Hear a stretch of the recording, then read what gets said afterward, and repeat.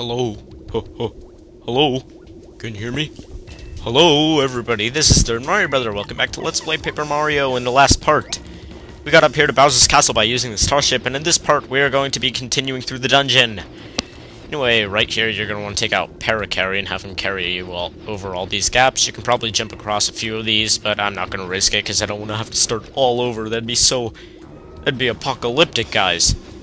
Anyway, you know, the way I started that part, it reminds me of something from my youth. Back in the old days. Okay, whatever. But it was from a game called Hoyle Table Games, which I played a lot before I had the internet. It's a game where you just play, like, Yahtzee and stuff. It comes pre-installed with all those games.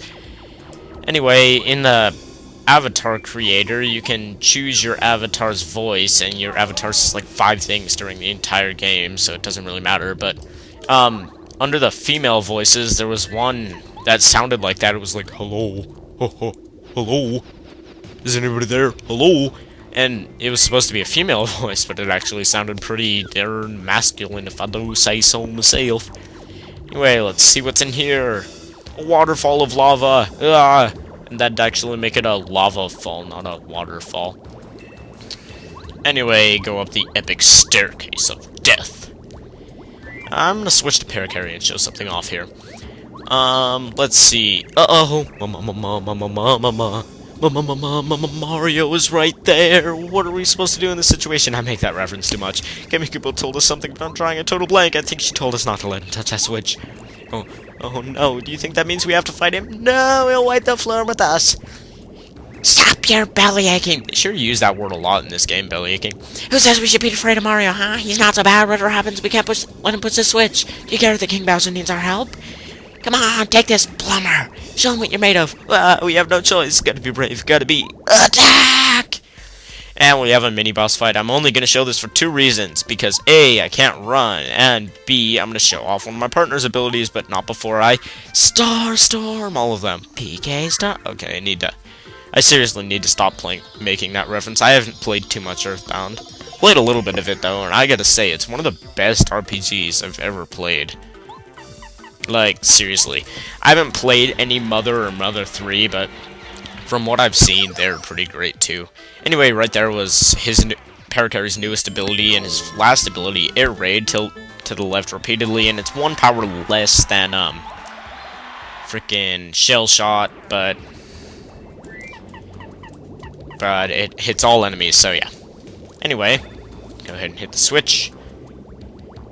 And this part makes sense, but this next part doesn't. Alright, let's see. What do you have to say, Lucky Lister? Oh, red! The lava totally cooled off and hardened. We can walk across it now, right, man? Yeah, way to use the old brain. That's why you're the man. Every day, man, I learn something new from you. Thank you. But this doesn't make any sense at all. In just a few seconds, all this lava cooled off and hardened. Lava's like thousands of degrees. It would take so long to cool off from just the air. Anyway, whatever. Why do I question Mario logic? It doesn't make sense no matter what. Anyway, we can get a Thunder Rage and a Mystery. Mystery basically chooses one random item and uses it. But I'm not going to get either of those because I'm full up on really good healing items, and Thunder Rage and Mystery aren't that great in the first place. But anyway, now we can go back into this room and open this treasure chest of ultimate death and get the castle key. Cool. Now we have to go take it back to that door that I just saw a few minutes ago, but there's a little bit of backtracking in this chapter, but it's not really backtracking, because every time you backtrack in this chapter, like, you get to do things in a new way. Something changes. Like here, the lava is cool, and you can walk across and get all those different items and everything. So basically, it's not like backtracking in this chapter. It's more like solving puzzles and doing stuff. Whatever. Anyway, go in here, and it's dark. Yeah! Let's pull out Watt, the awesome partner. And we get to walk across here in a cave. So apparently the walls were weak in Bowser's Castle, and that means it, like, completely caved in.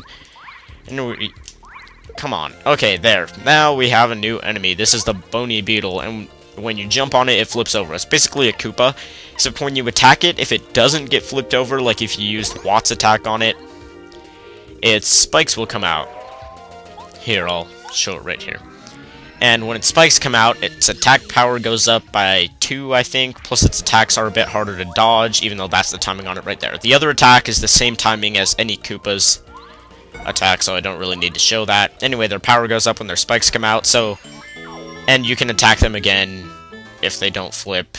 Like, you can attack them again when their spikes are out to make their spikes go back in. So sometimes if their spikes are out, it's better to just do nothing. Or, spikes... Okay. Sometimes when their spikes are retracted, it's better to do nothing rather than have them get their spikes out so that you can't jump on them and they do higher damage. Anyway, up here it looks like we have an item, and it doesn't look like that, I just know it. And we get a POW block, and you can use that to flip all the bony beetles over at once, but I really don't care because I have Spike Shield and I'm awesome like that.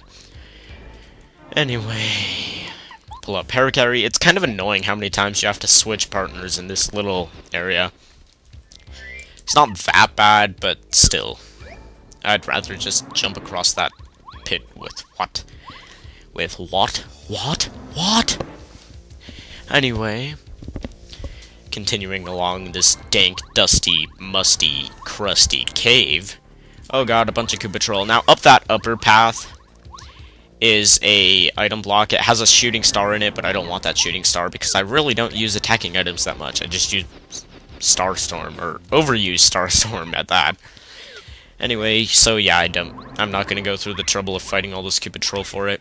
Anyway, down this route, we have a dead end. Not good. Not good at all. Let's see what we have down the bottom path. Because I think up is the way you're supposed to go. And another dead end. Beautiful. Now, obviously, since we have Watt, if there are any hidden blocks, we're gonna see them, but I don't think there are in here, so... Don't worry, guys.